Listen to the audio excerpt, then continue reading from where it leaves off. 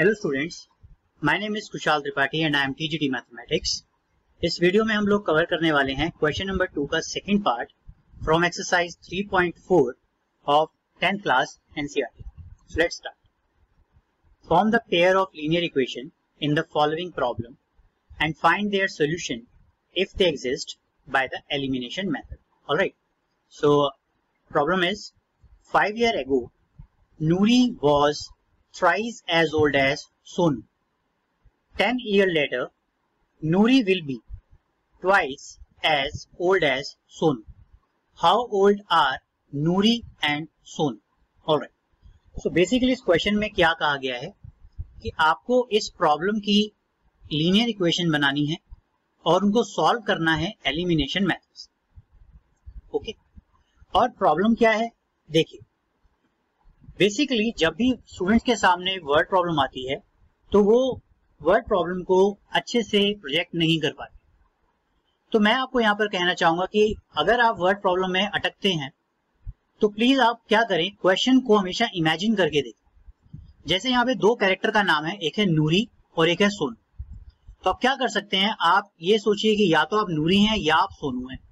Okay, या अगर आप ये कैरेक्टर नहीं बनना चाहते तो आप समझ लीजिए कि आप कोई थर्ड पर्सन है और नूरी और सोनू आपके फ्रेंड है।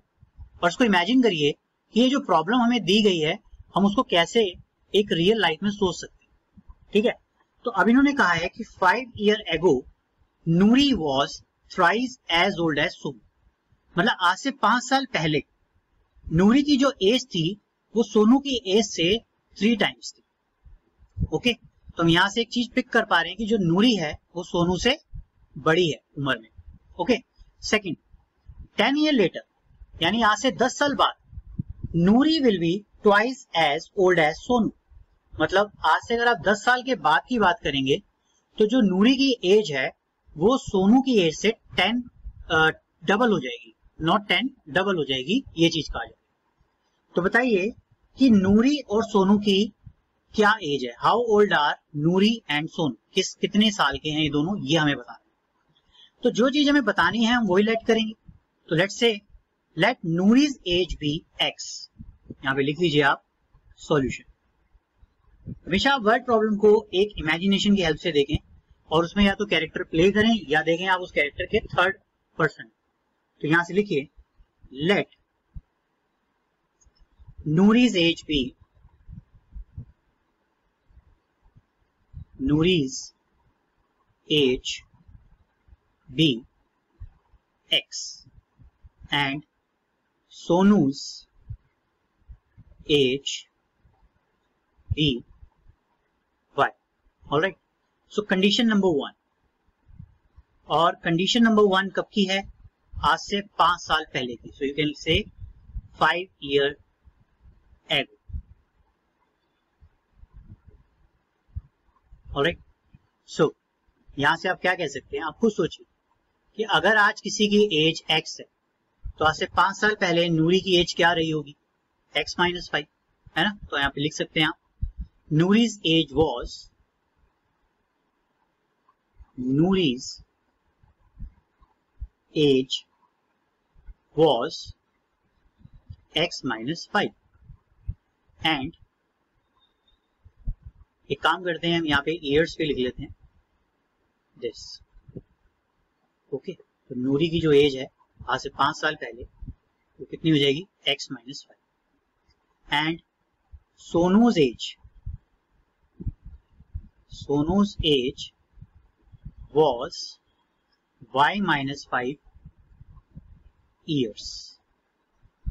Okay, this. So according to question x - 5 is equal to 3 into y - 5।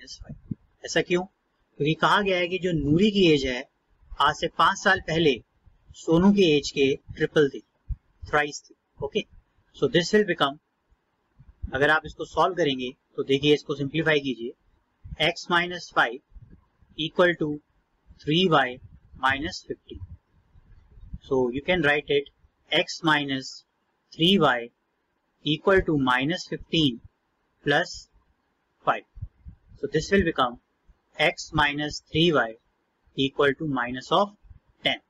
Mark it as a equation number 1. Okay. Now go to the condition number 2.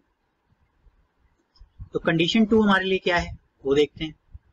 Condition 2 में कहा गया है 10 ईयर लीटर्स. 10 ईयर्स लेटर यानी यहां से 10 साल बाद नूरीज as will be x plus 10.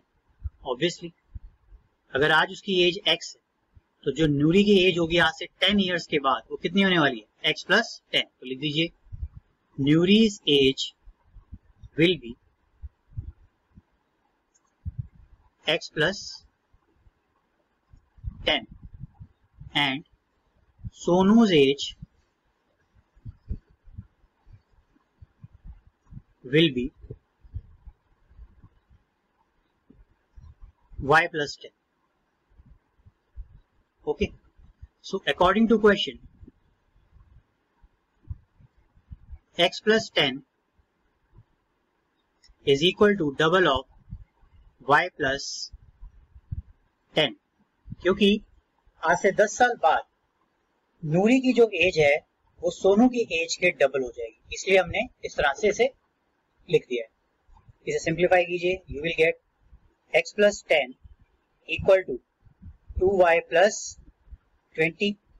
इसको आगे फर्दर सिंप्लीफाई करेंगे, then you will get x minus 2y equal to 20 minus 10.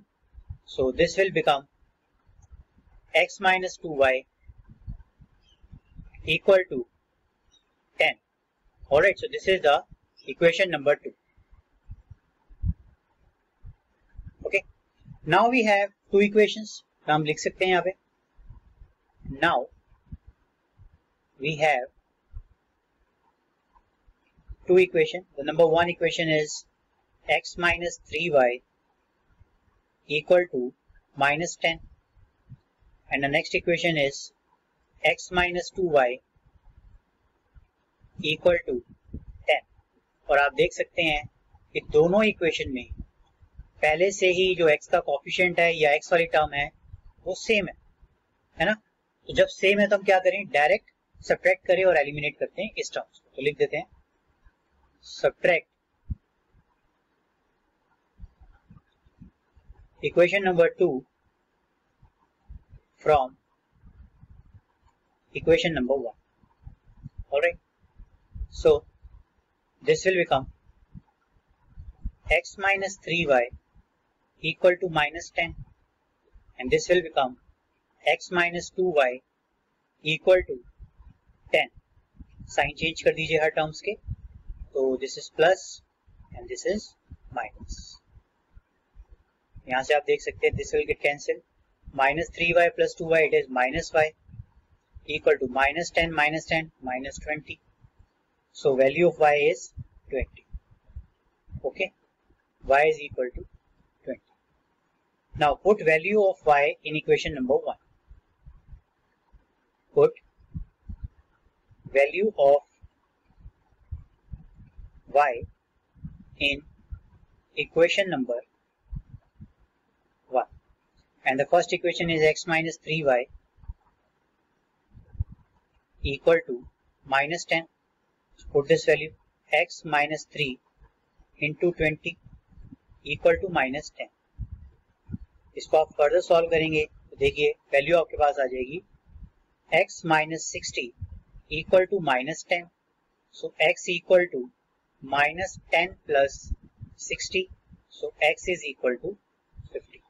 Okay, तो यहां से हम अपना फाइनल आंसर लिख सकते हैं. Therefore, Nuri's present age is